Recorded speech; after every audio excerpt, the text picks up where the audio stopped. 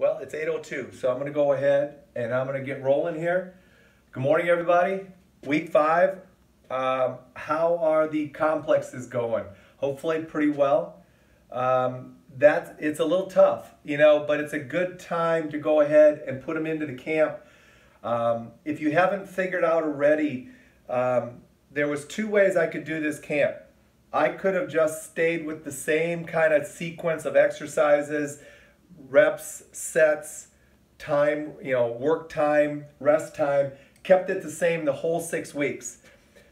But I wanted you to experience the multiple ways you can set up training programs and workouts so that you can now go back and you'll find out next week, but I'll give you a little insight. Next week is the best of week, and you're going to be able to go back and pick out your favorite chest and back workout, your favorite shoulder workout, your favorite leg workout that we did over the last 5 weeks and go back through it again. And so we're not going to bring in anything new next week, but it's going to allow you to go back through and really figure out, okay, how does my body respond best? And so express complexes are tough because you've got to have a series of exercises that you've kind of mastered and that you're kind of comfortable with. And if you do have that, then there's a lot of advantages of the complexes. Number 1, you're going to be able to attack a muscle group or, more importantly, a movement pattern in multiple ways. Like you've seen this week, we attacked horizontal pushing in multiple ways. And by doing that, you're going to hit this 3-dimensional body pretty effectively. And you got to keep that in mind, guys, that if you train the body with the same movement pattern all the time, that's the movement pattern that's going to get stronger. And the ones that support that are going to go ahead and get a little bit weaker. And that's not a good strategy long-term to use, because what that happens, it leads into is overuse problems. And that's why when you go into the weight room or go into the gym and you see a lot of guys lifting weights, no problem lifting weights. The problem is they bench press twice a week, they squat twice a week, they overhead press twice a week. They do the same movement patterns over and over and over again. And over time, that starts to create wear patterns in your body. Just like if you went down the same grass field with your car, you're going to create wear patterns and you're going to create a road that you're going to follow eventually. You've got to change it up. And so complexes allow you to train different muscles, but more importantly, different movement patterns, which is really important. It also allows you, as you're going to find out tomorrow when you go through our follow-along workout, you can train your entire body real quickly. I think tomorrow's workout, if you guys get through tomorrow's workout, all right, and you're able to go through all 4 stations and all 4 cycles that I've got you going through, you guys have learned 24 exercises.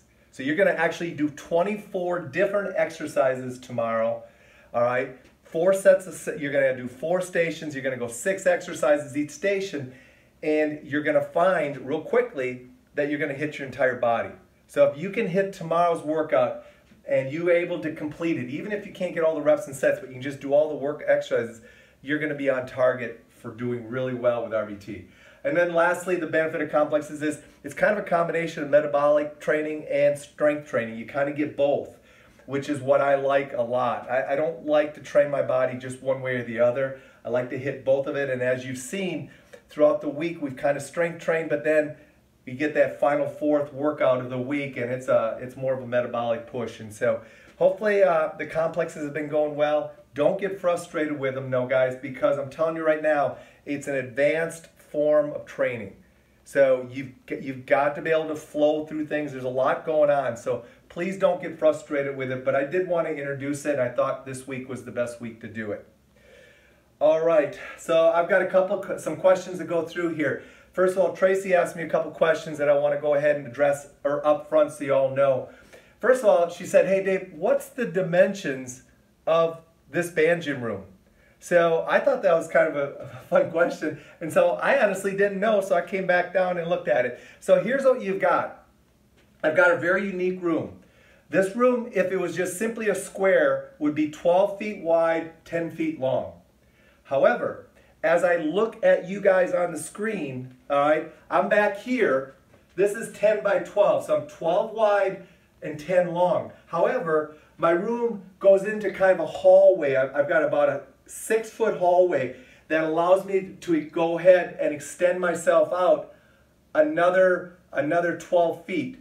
So literally from this pipe to how far I can run is about 10 yards or about 9 yards. So what do you got, 27 feet? I've got a pretty long runway, and that's how I've set it up. So in your band gyms, one thing you want to keep in mind is if you put a bar up like so, look at the amount of space you have out in front of you, because that's where you want the most space. You can be a little bit narrower on the sides, but you want to have a good runway so that if you want to do some locomotion training, you can. And myself, as well as now my kids are all pretty much graduated out of college except for one, they did a ton of speed training in this gym. They would just come down, they'd hook the bands up onto the pipes, and they would do a lot of first step speed training right down here. The floor surface is just carpeted, but it's a real tight weave carpeted, so it has good traction. The only downplay of this room is my ceiling height. I only have about 7-foot ceilings here, pretty short ceilings. So, but as I extend out into the room, I get about 8 foot or a little bit more. So I've got a little bit more height. So the ceilings is the only drawback here, but I can deal with that and work around that. But man, I'm telling you, this has been a room, I've been in it for over 25 years, guys. And it's had some revolutions and evolutions to it. But what's funny is, when I started this room, it was packed full of strength training equipment. Yeah, I had some weight training equipment here when I first moved to this house, and I scrapped all of that and just made it a big open space. And since I've done that, it's become a much more efficient training center for me and what I want to do. So hopefully that answers your question. I think a 12 by 12 room is kind of a sweet spot. If you can get more of a 10 by 14 or even an 8 by 14 or 15, 16, that's better, because rectangular is going to be a little bit better than square. All right, so that's the 2 questions on that. Now, I want to go ahead and take James's question about balance.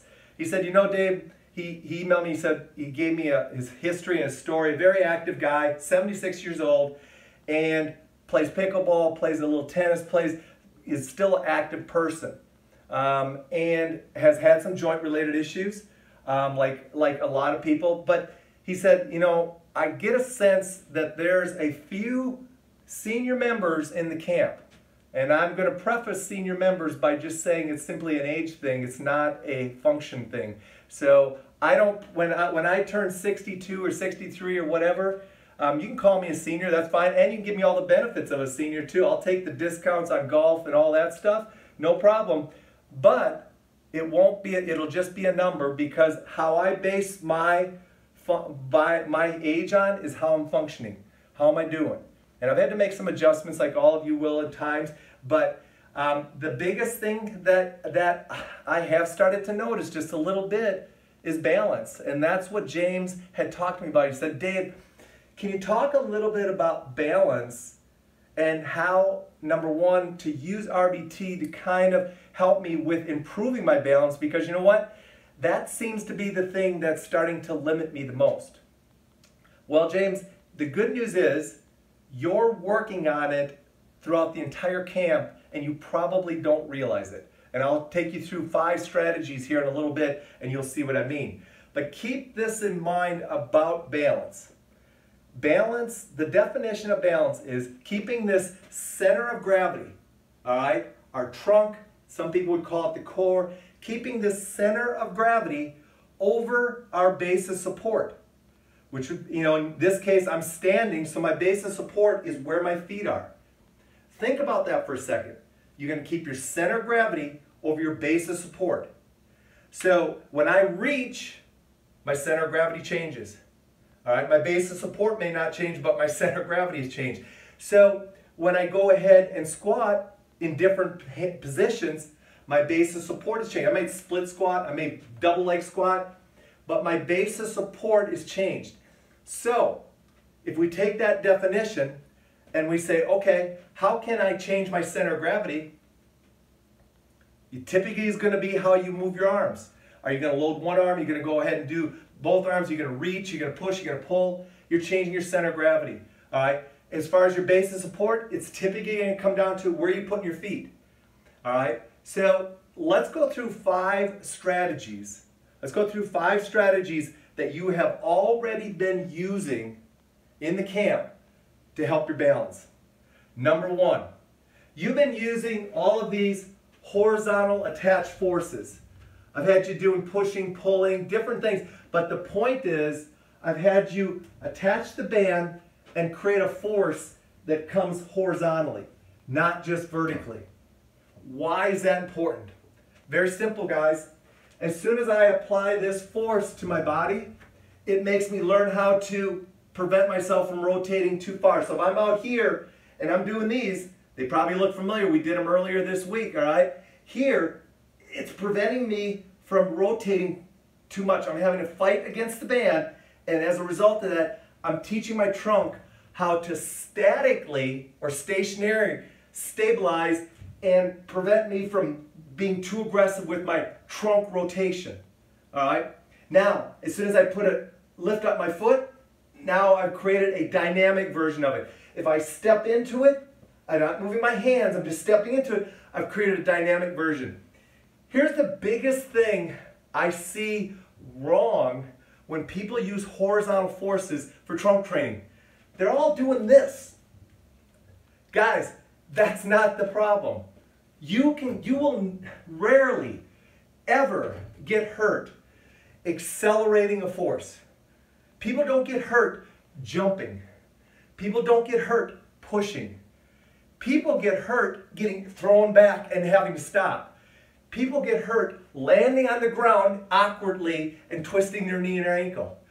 People get hurt reaching out and getting pulled awkwardly. They don't get injured by pulling on something. All right? They get injured because they're not able to learn how to slow the movement down. So what I recommend is anytime you're doing a horizontal force, don't focus on the movement going away from the bar. Focus on controlling it and learning how to decelerate that movement. So this side, left side of my trunk is teaching my low back how to not get twisted to the right too quickly. So the second thing that horizontal forces do is when I put myself in the Thunderband and I'm on the floor, all right, I'm going to tip this down just a little bit. Try not to lose all you guys. So I'm here, all right. Now, when my foot is in the ground, I'm teaching it how to stabilize in the ground. I'm teaching it how to, when I step, boom, everything engages. When we walk, there's not just this vertical force going down into the ground, guys. There's a horizontal force. And that horizontal force is actually the one that creates the reaction of our stabilizers. In this case, when my foot hits the ground, my butt says, time to go to work. I gotta hold him. I gotta hold him. He needs me. All right? And so it's that landing into the ground using a horizontal force that teaches our stabilizers how to go to work. So you've been using horizontal forces all the way through, all right? You've been using those throughout the camp, and so you've been working on your stabilization. More importantly, you've been working on your balance. Yeah, how to stabilize your center of gravity over your base of support. Second strategy you've been using. We've used this little green dynamic stabilizer. Hopefully, if you don't have one, I showed you the way to go ahead and use a 41-inch band. Anytime you put this above your knees and start working out, your glute medius, right here, glute medius starts to wake up instantly. It's like you put this on your legs and your glute medius's eyes get this big, if it had eyes. It's like, uh-oh, I gotta go right now. He just loaded me up. And it doesn't matter what you're doing. You might be doing some upper body pulling and pushing. It doesn't matter. As soon as I apply it to the outside of my knees, my glute medius activates. Dave, why is it so important that my glute medius activates? Great question. Here's why. As soon as my foot hits the ground, I'm not going to lose my balance forward and backward. I'm going to lose my balance side to side. Guess what muscle in my butt keeps me centered and doesn't allow me to tip side to side? Your glute medius. And so when you see these people take a step and their knee caves in, glute medius. If you go ahead and step awkwardly and your upper body kind of teaks side to side, what protects you? Glute medius. By itself? No, not by itself. The trunk is obviously a player in that as well. All right. However, the glute medius is a big player. And when my foot hits the ground, the force is coming through the ground first. So who gets called on first? Who's my first guy to help me? Glute medius. Because the chain reaction is coming from the ground up through my hip, and my glute medius says, I gotcha. And then it looks up at the trunk and says, hey, can you help me a little bit? Can you give me a little support here? And so, but the glute medius, specifically, if I step with my left glute medius and my right trunk keep me from tipping side to side. That's how it works. So now you understand this little green band. You want to be using it a lot because it really helps build that hip stability, especially side to side. So that's the second strategy you'd use. The next strategy is, we've already talked about it. I've had you guys use horizontal forces for lower body training. I know most of you are used to using dumbbells and doing weight-based training, or you use the bands and you do attachment-free work, and all you're doing is creating a vertical force. Well, you need more than that. To work on your balance, you need to go ahead and work on horizontal forces, and I've had you training your lower body using horizontal forces. The other great thing about using this horizontal force, man, I haven't even gotten into it with you guys, and I won't. But by attaching this on, I can work on locomotion movements. I can work on anything I want with this thing around my waist.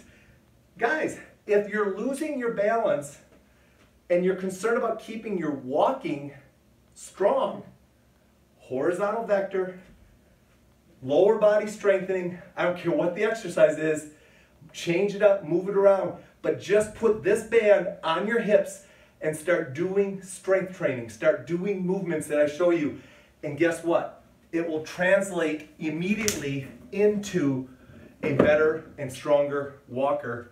And if you want to be a runner, great, get into that. You want to play a pickleball, you want to play tennis, keep going. But make sure you're training with that, because you know what? It's going to allow you to stay balanced on your feet, base of support, because that force is being placed on your hips.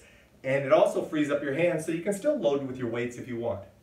Third strategy, lower body strengthening using horizontal vector. Next, fourth strategy, single arm training. Man, we've done a ton of single arm training. Now if you take single arm training and you do a horizontal vector, you have hit the mother load, because that is going to train your trunk every rep on every set. And if you're pulling, it's going to train your butt on every rep and every set. So guess what? Horizontal, single arm pulling gets after my butt. Single arm pushing gets after my trunk. Single arm pressing gets after my trunk. Single arm pulling gets after my hips. Pull with your butt, push with your gut, and now make it unilateral. And you are automatically working on balance and control and stabilization on every workout. Interesting, I'm going to stop before I go into the last strategy. Some of you have been asking me, Dave, we don't do a lot of trunk work. Oh yeah? Really? You do trunk work on every single rep and set, as long as you're training on your feet. How much have we done on our butt? How much have we done laying on our back training? Not too much. Flexibility, some stretching. Do you guys starting to see where I'm going with this? I keep you on your feet because that always makes your base of support a player in the game. And if your base of support is a player in the game, then your trunk's got to be a player in the game, because you're automatically making your center of gravity have to change around. So guys, it was a great question, but we've been working on it every single day, every single rep, all time. All right. Fifth and final strategy, tempo. Rep tempo will make your trunk have to work. When we fall, all right, and lose our balance, it's typically because we're trying to move a little quicker, or we got forced because of momentum to move quicker. So if that's the case, that means if I move slower, I have a more likelihood of being more balanced and controlled. And you guys all know that. It makes sense. Well, let's apply it to strength training. All right, let's talk about how it can play its role in strength training. So let's say you want to lock in your trunk and you really, really want to go ahead and work your balance and control. Do you know that this split squat chest press would be an awesome strength exercise to go ahead and work trunk stability and also to work hip stability, and in the whole time you're working upper body strength. But you've done it slow, super slow. By doing it super slow, the stabilizers have to work so hard. They have to work so hard. That's why you don't like doing them slow, because you don't want those stabilizers to work that hard. It's hard. It's hard to do that. So by doing slow reps on your feet, I don't care what the exercise is, you're going to start really enhancing your stabilizers, specifically your hip and your trunk. Now, let's go ahead and get into rhythm, all right? So your balance is all about not being, it's one thing to be balanced stationary, it's another thing to be balanced on the move. I want to be balanced on the move because that equals being a little more athletic. If I'm balanced on the move versus, I can stand like this and I'm nice and balanced. However, I don't want to be like that. I want to be able to jump and balance. I want to be able to move sideways and balance. I want to be balanced on the fly. Yeah, I want to be able to be balanced and controlled on the fly. So with that, I got to start bringing in rhythm. So now this little split squat that I showed you press, now what I'm going to do is I'm going to start bringing in a little bit of a split squat press to get some rhythm.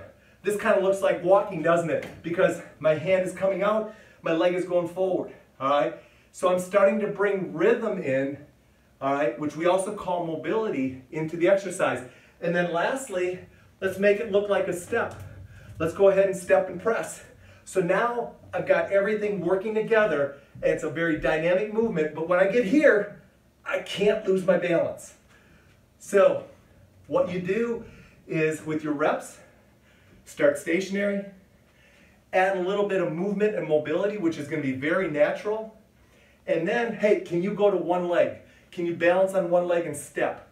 All right, that would be how you do your upper body. Lower body, same thing. Squat, maybe a squat with a little reach, and then a squat or a step action like a lunge of such type. So that would be a stationary, adding a little bit of mobility, and then adding a step to get into the rhythm, all right, and then getting into integrate. So all that said, take all of that, any rep you do, the faster you move it, the more balanced you're going to have to be. But don't move fast. If you move fast and you lose your balance, that's not what we want. Slow it down. But the cool thing is with bands and being a variable resistance, yes, the band resistance is easier here than it is here, but what does that allow me to do? It allows me to accelerate my movement. I can't do that with weight, because if this is a pulley system, like a cable system with weight, the resistance here is the same here. So as I go to accelerate, I got no way to accelerate because the resistance remains the same. So I just recently read an article about building strength and muscle with weights versus bands, and the article was awesome. I'll be happy to share it with you guys if you want me to share it with you. It was an excellent done article. and it was about how skinny people can get stronger and build muscle. Is it better to use bands or weights, or could they do it with bands? The following thing, the thing they found out was weights are going to be better, and I'm fine with that. I'm perfectly fine with it, and the research and the reason behind it was perfectly okay. But the thing they didn't touch on was I can be super strong and not very athletic. I can be super strong and fall over and hurt my ankle or twist my knee because I'm not very athletic. Guys, this camp, I hope, has taught you that strength is only as good as what you can use it to do. All right? Strength is only as good as what you can use it to do. All right? I don't need to be super strong. All right? I'm learning golf this summer because that's the one sport or the one activity I can do and have social distancing. All right? And I'm a terrible golfer, but I'm learning it and I'm getting better. And the one thing that I'm learning now is with golf, I don't need to be that strong. All right? But man, I need to be concise and really precise with regards to my swing. And so I've had to learn how to use the things I just told you in regards to tempo, control, rhythm. I started my golf game with this little short movement with a very slow swing. That's how I started.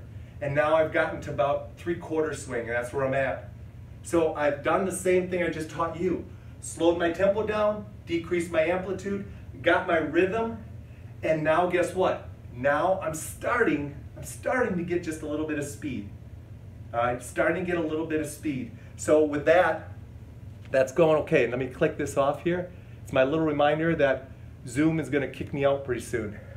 So hopefully that helps you in regards to understanding balance. All right, now we've got a couple of minutes here yet. First of all, James, are you on the call? If you are, put your auto on for a second and just let me know if that helped you out. I don't see that James is logged on. Okay. He said he wasn't for sure if he's going to make it, so that's okay. Thanks, John. So I've got a couple things I want to make sure you guys are aware of. All right. So first and foremost, all right, we do have bands back in stock, which was exciting. We just got them back this week. So if you guys need any kind of bands right now, check out the site and take a look if there's some that you need to kind of fill the gaps, or as the camp has gone on, you said, you know what, I could really use this one or this one. Make sure you take advantage of that. Secondly, this Friday, I think this Saturday is the last day to check out the camp or join the band gym for 3 months. I've never done this before, but I'm offering opportunity for people to join the band gym for 3 months. It's kind of a cool deal because it only costs you $20. You get 3 months to look at the gym and use it and say, you know, would this be something that I would like to have for a full year? And so I hope that is worthwhile, but I know a lot of you are already band gym members. Awesome, thank you for doing that. But for you that aren't, this might be an opportunity for you to go ahead and check it out if you've been kind of on the fence a little bit. No pressure, not asking to join it, just want you to be aware of it. Last and finally, over the next week or so, you're going to see me asking you to give me feedback. And I'd like three types of feedback. First of all, I want to know if you liked the camp. If you did, hey, share your thoughts with it, because you know what? We're going to do more camps in the future. I want people to know what other people thought of the camp. All right? And obviously, if it's been a positive experience, I want to share that with people. So please share that information if you would. Just give me a couple sentences. It's almost like a testimonial type thing on how and what you felt about the camp. However, I need 2 other things too. Number 1, if the camp didn't meet with your expectations, that's a bummer, but I want to know why. I want to know why, because that would help me restructure it to make sure that I learn from your experiences. And then thirdly, I want to know how I can improve it. All right, I'm going to go back into the lab, the band gym here, and improve the camp for the future. So your feedback is absolutely vital to me learning how to go ahead and improve the camp. So please, any of those 3 would be very helpful for me.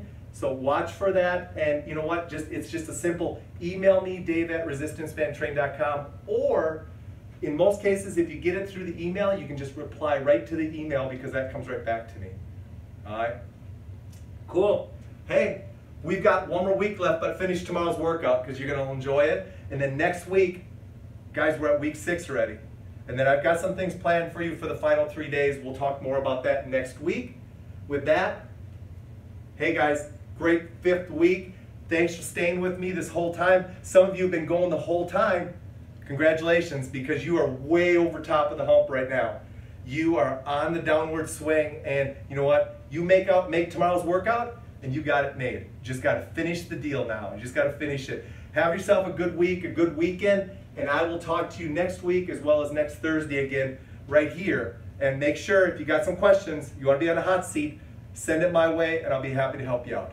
All right? Have a great day, guys. We'll talk to you real soon.